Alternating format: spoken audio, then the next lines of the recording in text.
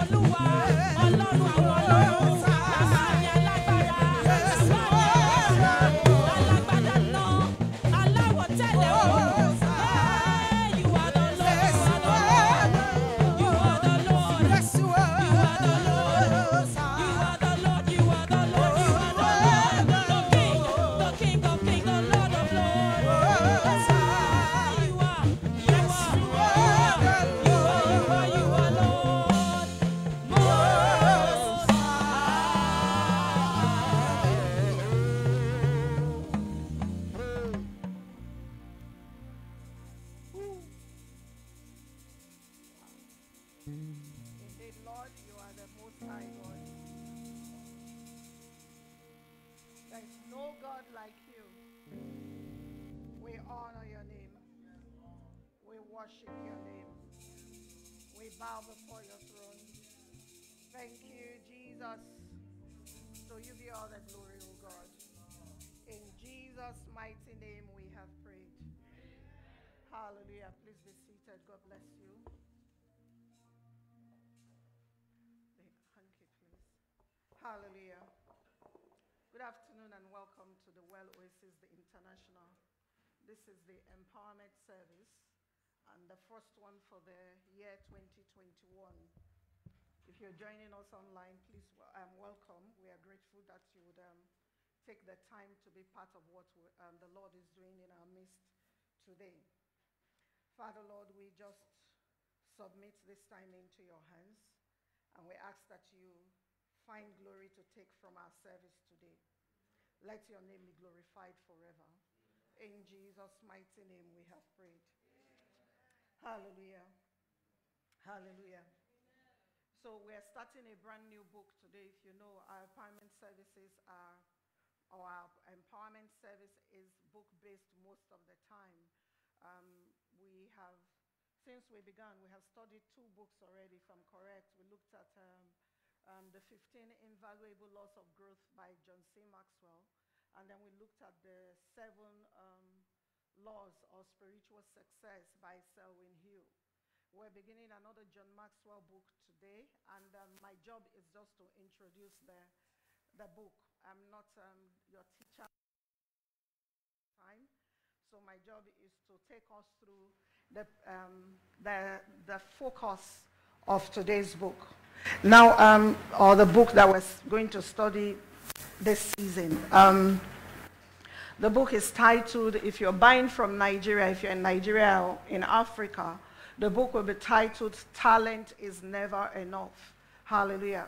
But if you're joining us from the US and those other places, the book will be titled, Beyond Talent. Hallelujah. If you're in Nigeria and you're buying the book is titled, Talent is Never Enough. It is a John Maxwell book. And if you are in the US, it will be titled, Beyond Talent. Hallelujah. My job is to bring the introduction to you, like I have said, to see why we're looking at the subject matter of talent. Now, if you've been following the Well and Harm Ministries, you would know that the Lord has told us that the major tool and weapon for us for the year 2021 is what? Is wisdom. Now, I was telling the volunteers at their meeting that wisdom is, yes, the Bible is the predominant custodian of wisdom. But sometimes wisdom will come to us from the lives of other people, from the experiences and the conclusions that other people have drawn. Hallelujah. So when Talent is Never Enough, or Beyond Talent, is a book that John Maxwell is written to chronicle, one, the importance of talent, but to bring to the fore, or to our consciousness, the fact that even though talent is this be-all end-all for most people, there are many other things that you must do so that your talent will count. Amen. That's why the book is titled, Talent is Never Enough. My copy says, Beyond Talent. Beyond talent, become someone who gets extraordinary results. Because it is possible to be talented and have no results to show. Hallelujah. Because talent is the raw material. Praise Jesus. A skill, a product, or a service is the what? Is the final, when you process talent, that's the final thing that shows up after you have processed your talent. And so because of that, you can't continue. I doubt that you can go to the bank, for instance, and say to them, I have talent to sing.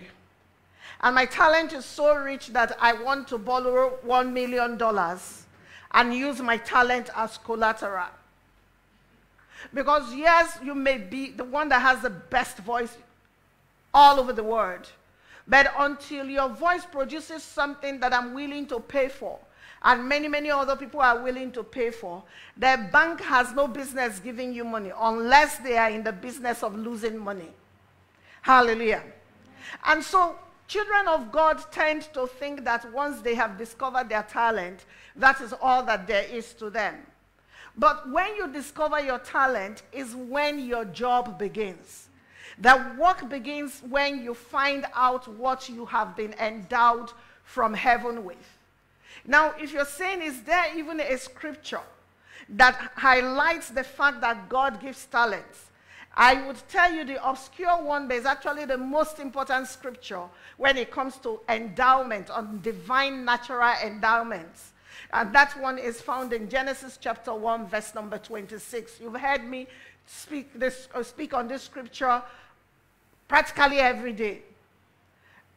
But the thing is, you can never get tired of it, because he always, always, always delivers on what was in the mind of God, or what is in the mind of God for us. In Genesis chapter 1, verse 26, the Bible says that, and God said, let us make man in our image, after our likeness, and let them have dominion.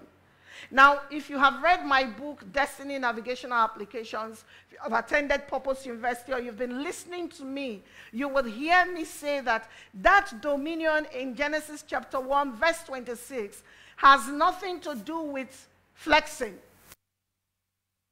to do with raw material on the inside of you. God knew that he was taking you to the place of rulership, but he knew that he couldn't demand accountability from you unless he had endowed you with something. So in Genesis 1, verse 26, he endowed you with something I call the first dominion. It has the capacity to bring you to the place of rulership, but it's just the beginning. That's why it's the first. Now, every first dominion must be submitted through templates, systems, and processes so that it can become a product, a service, or what else? A skill. Because people don't pay for first dominion. They don't pay for potential. If you think again I'm lying, tomorrow morning go somewhere and say I'm selling.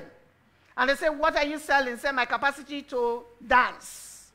Say, have you ever participated in a dance competition before? Have you ever won any awards? I've actually never danced before. But every time I sit down, I see myself dancing many wonderful styles.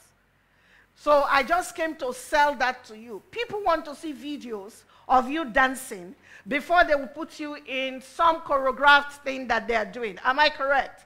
So it didn't matter that God told you by himself that you can dance or that you can cook. You can't show up in front of me and say I can cook, and then I give you a contract for 10,000 naira. I'm very like that.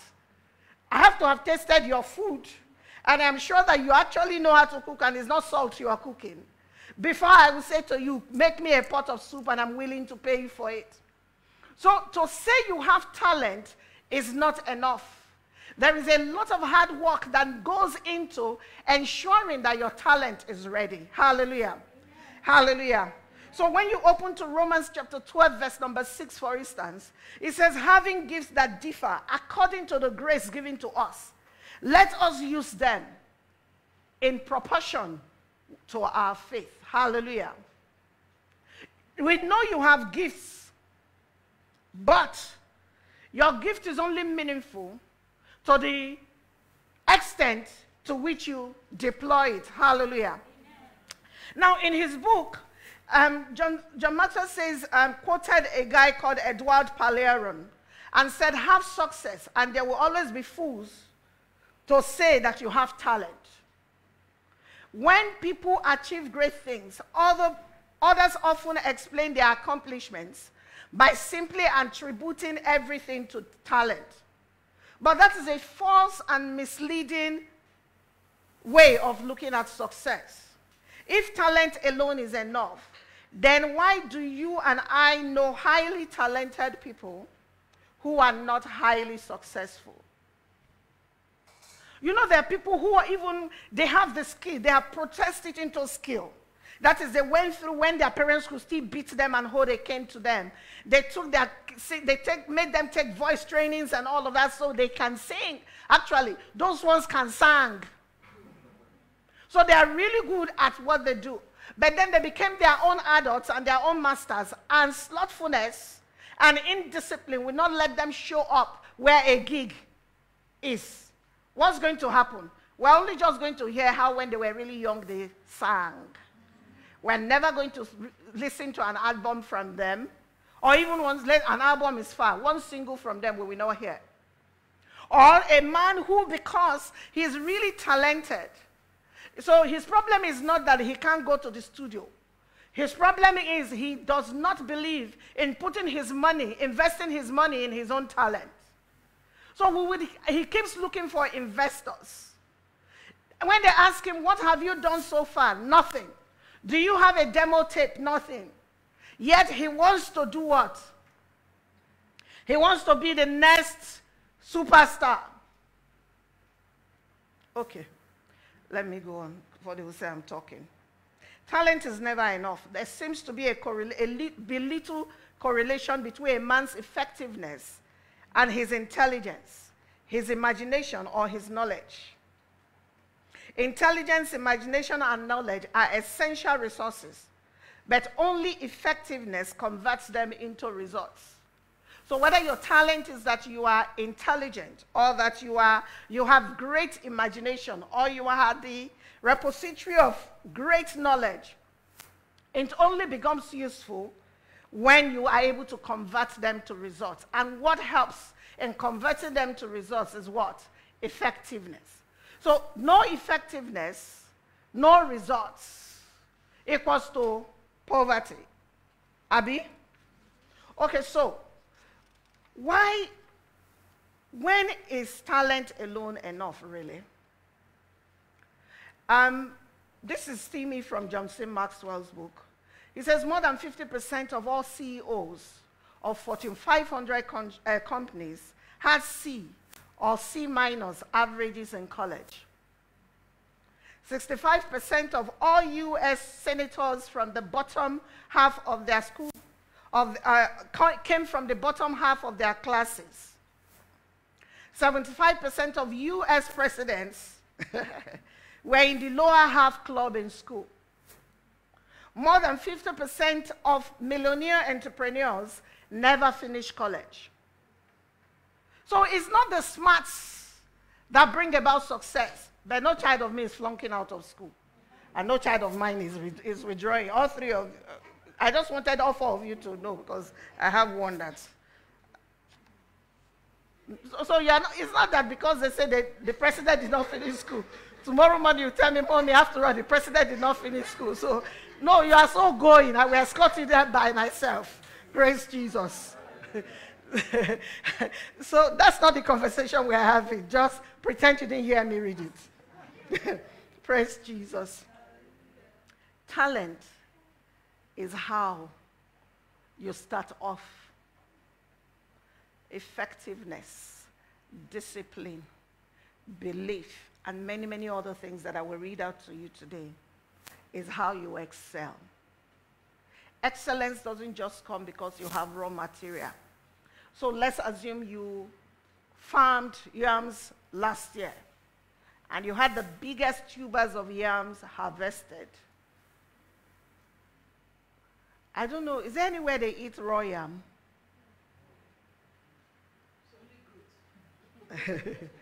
That doesn't happen. That yam has to go through some level of processing. So imagine that you said that after I went to the farm, I brought the yam. I will eat it like that. I don't feel like cooking it. It won't work. When we put talent into perspective, while we are not minimizing talent, we are saying that talented people have a hallmark trait, or have hallmark traits that they follow through on to become successful people. Do you understand that? So what should we do with talented people? Of course, we should marvel at their giftedness, number one. when you see how much they can do by they have and they could do by their talent, you should marvel. Talent can enable people to do extraordinary things, and we should acknowledge people's talent and marvel at their accomplishments. We're not minimizing that you are a talented person, but we're saying that when push comes to shove, what can you show as benefits or results of your talent? And the reason why this is the book that we chose for the first half of 2021 is because in my lifetime, for instance, I have come across too many believers who are sitting on their hands, fully talented, but doing nothing. Some of them just started to do, and then they hit a snag and they stopped. And they are no longer ready to do much. When you ask them, they say, I'm praying.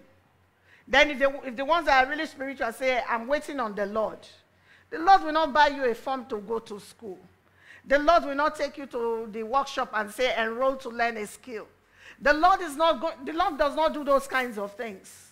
So if you pray from here to 2022, at the end, you will still be someone who has talent and has done nothing with it. If you are talented, we should recognize your contribution to society. So think about it carefully. If you claim to have talent and you are not contributing anything, let's not say the big society, just your immediate 2 and 3 gathered people, what use is your talent?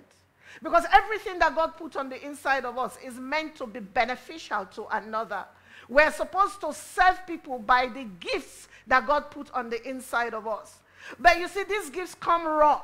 Because, for instance, there are people who trained as architects, and there are people who just came from the shop with the capacity to build. They just came from the shop, they look at the thing. My husband can tell you in pitch darkness that a wall is not straight. He'll be coming back from work at 11 p.m., and then he will say something like, oh, that when he was coming back from work, that he swung by what's that address? That 42B. That he swung by 42B, and he saw that what's that man's name? Can't remember his name. That the wall he raised yesterday was not straight. This is him telling me at 5:30 a.m. And I'm wondering, when did you come home? He says, I got home at about 11:30.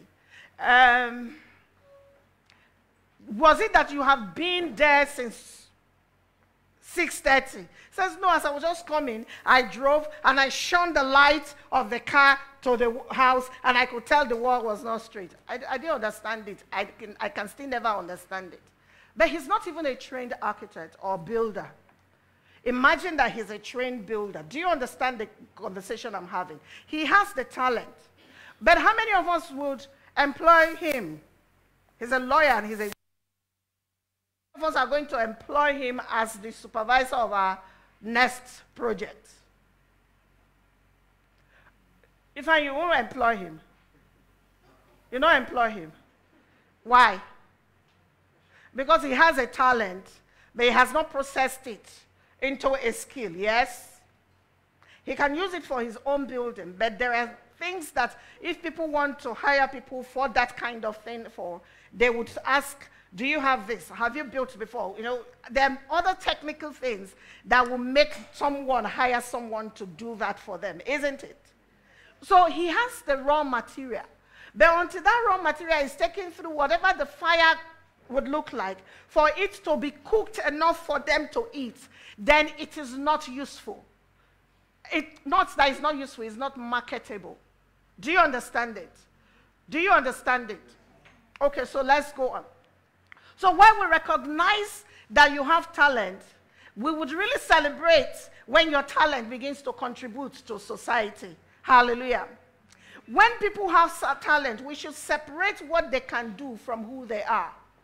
You are one person, but you can do this. But until you process your talent to be able to do, both you and your talent, you are one. Because every time we ask you, you say, they're inside me. It's like me standing here and saying to you, I've written books, so maybe that doesn't count anymore. But I just sit here and say, I wrote the best fiction. I have the best fiction novel you have ever read. And you ask me what's the title. Like, I don't know yet. I said, why? I thought you said, no, I just know that if I wrote one, I would do very well. I just haven't written it yet. You would think like, I'm not serious, right? You say, Stabi, stick with church books that you are writing. The day we see you write fiction, then we will read it. By the way, I can't sustain fiction. I cannot write fiction. I can't write 200 pages of fiction. It doesn't work. Praise Jesus. The giftedness is usually greater than the person. Your talent is greater than you are. That's why no matter who you are, what puts you on the map is not your name, just your name like that. It's not that you are male. That's not what puts you on the map. What puts you on the map is what you achieve. Do you understand it? So what you do is what your talent is about. That's assuming you process it. It says here, it says, talent for talent's sake is a bubble and a show. Talent working with joy in the course of universal truth lifts the possessor to a new power as a benefactor. Let me break that down because it looks like too much English. When a man possesses talent and he uses it, he processes it and he uses it to serve, that thing moves him away from someone who just has talent to someone that people look up to for something. Hallelujah. Amen. So talent is the raw material, it's not the finished product. And so what we want to focus on in the next maybe like 24 weeks is take you through step-by-step tools on how you become the person who works your talent out. Hallelujah. Hallelujah. A man was said to have said that the toughest thing about success is that you have got to keep on being a success. Talent is only a starting point in business.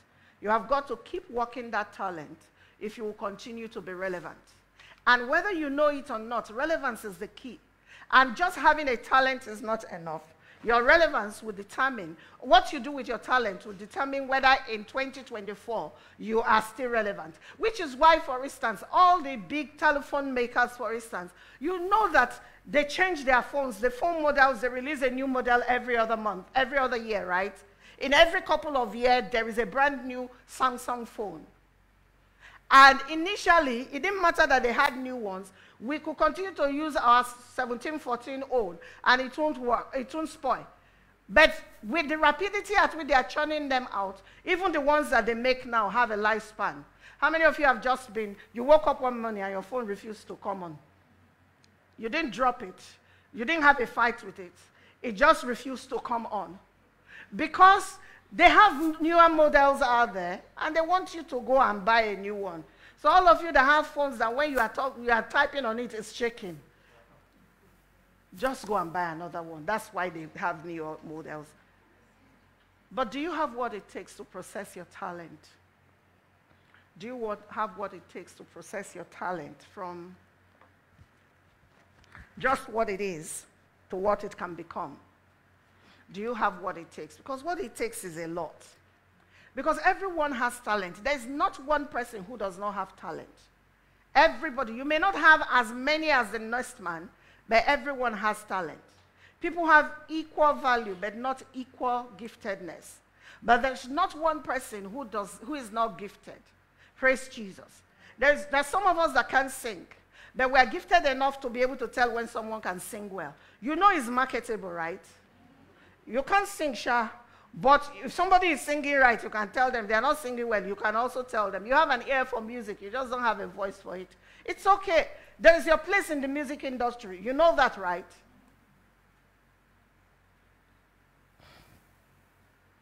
If you look at, how many of us know Marcus Buckingham? How many of us have heard about him? These people in this room don't read. Him and somebody else are behind something called the Strength Finder test. How many of us know the Strength Finder test? It's a test that you run online to tell you where your strengths lie. Praise Jesus. They wrote something, and I want to read it out. It said that every person is capable of doing something Every person, pay attention to this, every person is capable of doing something better than the next 10,000 people. You need to let that sink in. Every person, every single one of us in this room can do something better than 10,000 people on earth. There is something you can do that 10,000 people on earth cannot do. You can do better than 10,000 people right now. That may sound almost impossible. Because somebody is sitting there and say, a whole me, this small me, I sabi something past 10,000 people. It's the truth. And they have scientific research to prove that this is true. Every single one of us, there's at least one thing you can do more than 10,000 people. But if you sit there and you begin to use the wrong measuring tape for your life, the tendency is you would not recognize that to be able to do more than 10,000 people is a huge blessing. They call this the strength zone, and they encourage everyone to find it and make the most of it. It doesn't matter how aware of your abilities you are, how you feel about yourself, or whether you previously have achieved success. You have talent, and you can develop talent. And so there's not one person, again, whether you are online or in this room, that would say this evening or this afternoon that, oh, that book is not for me because I don't even have talent. So since they're talking to people who have talent, it does not concern me. Every single one of us right now listening have the capacity to do one thing at least better than 10,000 other people. Hallelujah. Number two, do you have what it takes? Develop the talent that you have, not the one that you want. This. What did I say? Develop the one you have. Not the one, we're in church, so not the one you are praying for.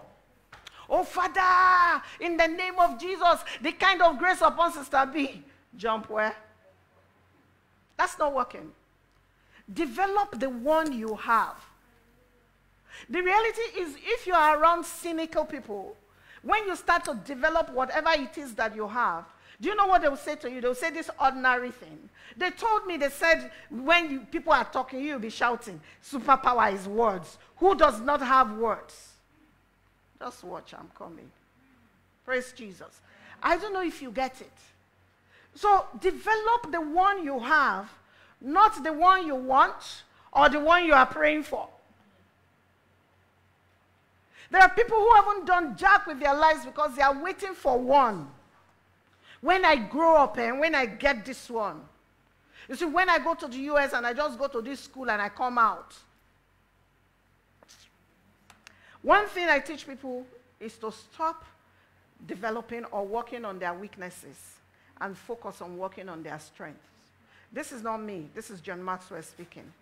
He says that on the scale of 1 to 10, on the scale of 1 to 10, if you are a 5 in anything, or let's say you are a 4, because some of us think a 5 is the be-all and end-all of something. Let's say you are a 4 in something. If you take a lifetime to get better, because a 4 is mildly weak, if you take a lifetime to work on that thing you are a 4 at, the best you can become is a 6. But if you're already a 7, and you spend time on working more on what you already are a 7 at, you become a 9. You tilt the scale. You fall quickly in the 2% of people who stand out. Does this make sense? So why are you busy trying to develop from 3 to 5? You will end up in 5 anyway. So I imagine you didn't know, but now you know. That if you take your 3 and you pray and you fast and you sow seed, and you go to school, all of those things, and you do them, your 3 will only still end up at best a 5. If Jesus help you, a 6. That's still not the top of the ladder. But if you're already a 7, let's say you have 10 things. And out of those 10 things, in 7 of them you are 3, you are 2, you are 4, you are 5. But in 3 things, you are 7, you are 8, you are 7. John Maxwell says, don't put your money to be investing on the 3 and the 2s and the 4s. Focus on your 7 and your 8. Because in a short time, you will get 2 steps ahead of that, which means that you become a 9 and a 10 quickly in something that you are already excellent at from the shop. Does this make sense? So please, what did I say? Develop the talent you already have, not the one you want or the one you are fasting and praying concerning. Number 3, anyone can make choices that will add value to their talent. Absolutely anyone can make choices that will add value to their talent. All of life, what creates effectiveness is the choices that you make. The key choices you make, apart from the natural talent you already have, will set you apart from others who have talent alone. Destiny is not a matter of chance. It is a matter of choice. It is not a thing to be waited for. It is a thing to be achieved. What that means is that destiny does not happen to you. Hallelujah. What did I say? Neither can someone lay your hands on you and destiny shows up. I know you. You know how they will say, let's lay hands on somebody and activate the grace. That grace better activates in you hard work so that you can do the work to get you on the other end of the scale. Those things don't happen like that. The way God sets the earth up, we have to do the work. Hallelujah. So actually, we're going to do this for, 26 weeks. Let me take you through all the chapters that you need to look forward to.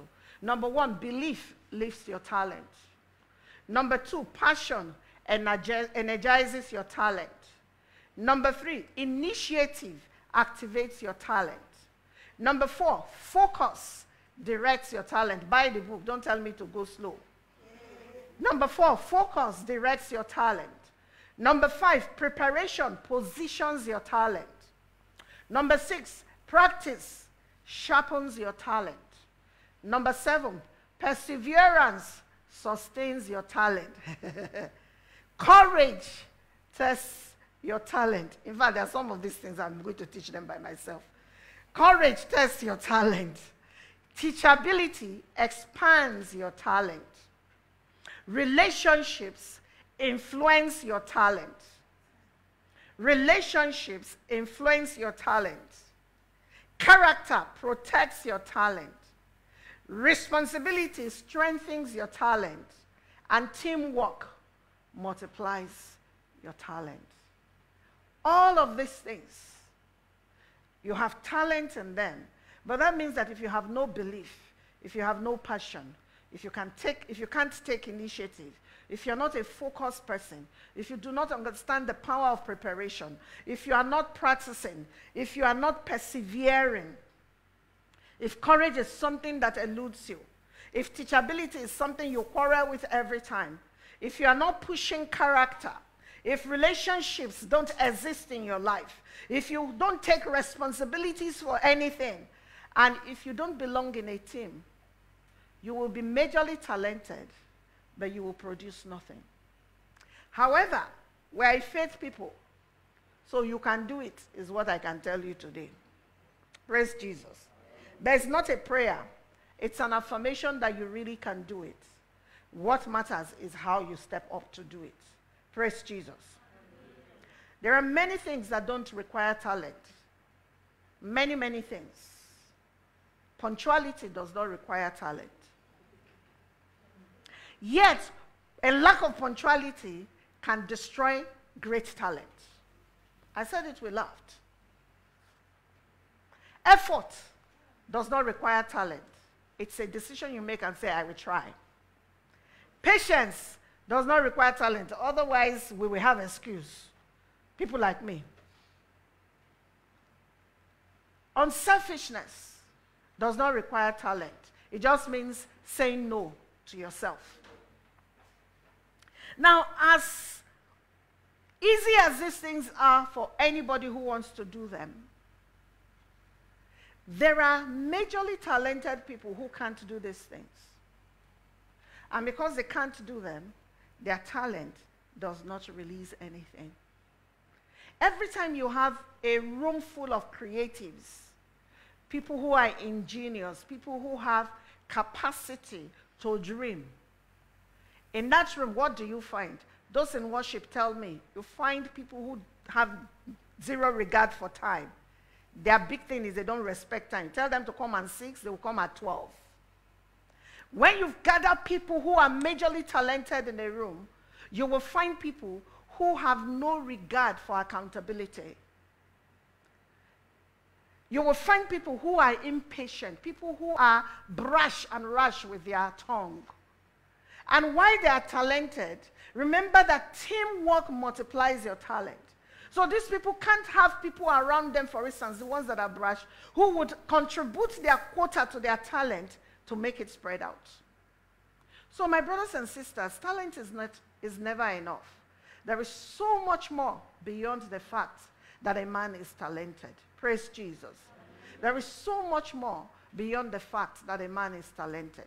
So the way we usually would study this book is somebody would teach it as John Maxwell is reading it, and someone else will come and teach it straight out of the Bible. Take the same principles and find scriptural backing for them so that you see that these things are in the mind of God for your life. Praise Jesus. So therefore, if you have the habit of only joining, if you're online, the main service, and you think the empowerment service, nah, I don't need it.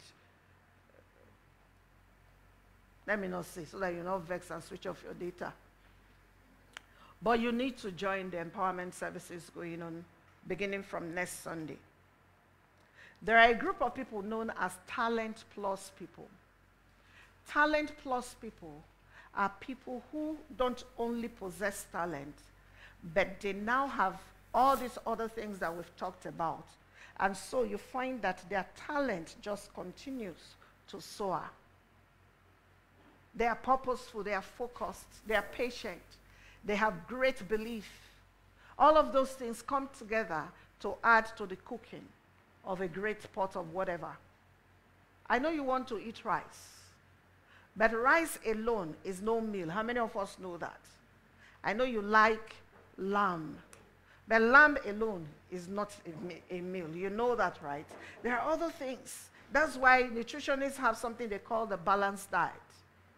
Even with your, what's it called, with your talent, there are other things, the ingredients you need to balance them out so that you can cook a great meal every time. As this journey will begin, I would encourage you to get yourself an exercise book or notepad exclusively for the teaching of this book. That's how I used to do it. Have that just on the side, and you don't use it for other scribbles. Just focus it on this. And make sure you buy the book so they go together. It becomes your handbook for what the book is saying. I promise you, if you learn the principles and you apply them, soon you'll be able to tell us how far you've gone. Because the Bible says, get wisdom, and in all thy getting, get understanding. We've been making a lot of wisdom declarations since the year began. I will continue to make them. But what's the point of making declarations that you don't walk? When you finish making your declaration, pick up these principles, learn them, and put them to practice. And I know that we will celebrate with you the gains that can come from processing your talents into something that is marketable or something that is impactful. Thank you so much. Like I said, I'm not the main teacher for this, but from next Sunday, somebody will come and take you chapter 1. The book again, if you're in Africa and Europe, the book again is Talent is Never Enough. If you're in the Americas, the book is Beyond Talent. Author is John C. Maxwell. God bless you.